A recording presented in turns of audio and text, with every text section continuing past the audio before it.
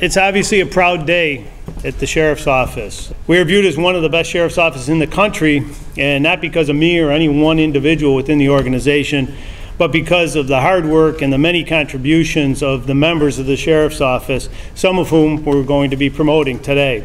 I know that you face challenges in your roles, but I also know that you meet those challenges with dignity, respect, courage, and commitment.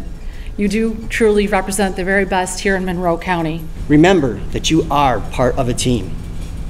Although your role has changed, do not forget where you came from and the people that supported you along the way.